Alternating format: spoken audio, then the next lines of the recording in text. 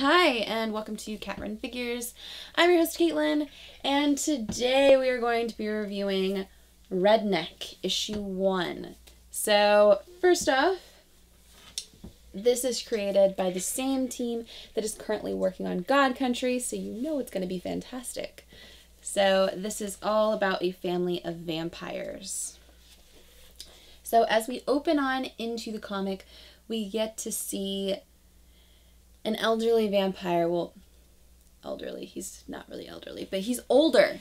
An older gentleman vampire is discussing life as an immortal. And he's basically saying that when you're an immortal, you get to see everything happen. You get to see wars, you get to see kings and queens fall and rise. You get to see everything, and you just kind of exist. And after a while, it really doesn't matter which side you're possibly on. So, ultimately, we get to meet this new family, which, you know, just your average, ordinary vampire family living out in the country, of course. They're cool. They're cool. So, continuing on, we get to find out that several of the different members of this vampire family have different abilities. Like this little girl, she has the ability to read minds. I kind of like her so far. So when they're diving into that, we get to see a number of younger vampires.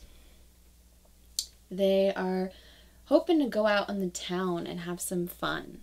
They want to go out, they want to live, you know. They're young vampires. They want to cause some trouble. They want to, you know, paint the town blood red, I guess. So their father is telling them that they're not going into town, they are staying put, they're going to be good, and ultimately they're leaving anyway. It's Christmas Eve, they want to go out, they want to have fun. So Uncle Bartlett, aka the vampire that we met earlier, who was discussing all about life as an immortal, he's trying to talk down his brother JV. And he's trying to tell them that, you know, they're good boys. They're good boys. They just want to go out. They just want to have a little bit of fun, just cause a little bit of trouble. They're not going to kill anyone. And the two men disagree about this. They disagree about the times and what exactly is going to happen. So ultimately, the father's just concerned that his sons are going to go too far. So Uncle Bartlett goes after them in order to bring them back home. Either that or to go hang out with them at the local strip club. You know, whichever. So nothing wrong with that. Nothing wrong with that. You know, he's just gonna hang out with them. So he walks into town like he owns the place, and we get to see at the local strip club, he is asking about his nephews. And he's wondering, where are they? And I love it. He walks up to the bartender and he's saying, "Hey bartender, I'm looking for 3 boys." And the guy says, "You're in the wrong place." And ultimately he says, "Hilarious, but my nephews came in here a while ago." And he describes the boys and tells them that he just wants to keep them out of trouble. And he finds out that there's something going on outside. And he knows the boys have something to do with it. So apparently one of the boys got a little handsy with a girl who was a stripper who is apparently also in a relationship with one of these bikers. And apparently that's not a good thing. So Uncle Bartlett kicks down 2 metal doors and tells these guys to back the fuck off. Which, yeah, he's a little drunk, so he's kind of wobbling around.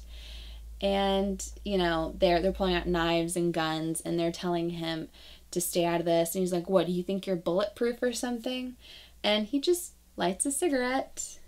And he said, "Could be, don't know, never been shot." And he says, "You want to find out?" And I love his fangs right there. I love it. So we don't actually get to see this rumble happen because another man steps out of the shadows and he calls the goons off. And that is when we get to meet Mr. Landry. So we find out a little bit about the hate between the Landrys and the Bowmans. We don't really know why they hate each other, but apparently it has been going back some time. This is a generations issue between them. And Bartlett doesn't want this to go farther. He doesn't want this to escalate any worse than it needs to be. So he's calling the boys off and he's trying to leave. And that's when the Landry gentleman opens up his big mouth and he tells them that those boys better be careful, or one of these days they'll wake up in ashes. And they says, and you, Mr. Bowman, you and those boys will burn, just like their mother.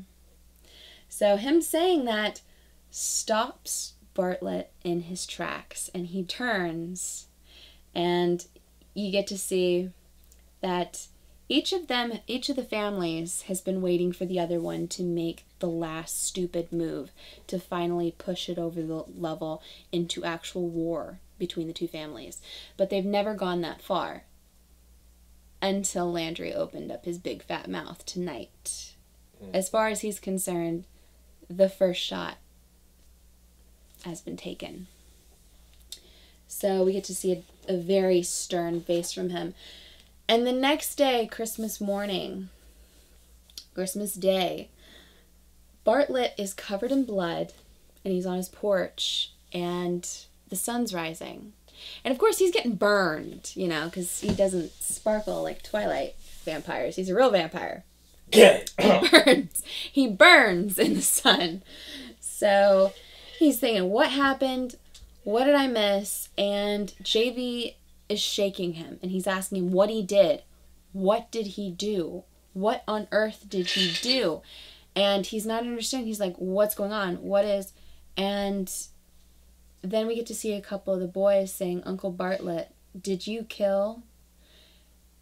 And saying, now they'll all come. Now all of them will come.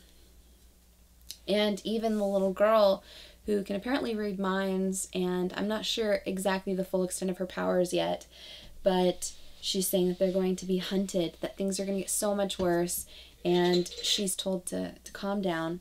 So JV throws Bartlett out in the yard, and he asks him what he did, and that's when the true horror hits you, when he looks up towards the tree, and you get to see Slap, who was one of the members of their family, strung up in the tree, burning in the sun. And JV orders him to get him down, to get his son down.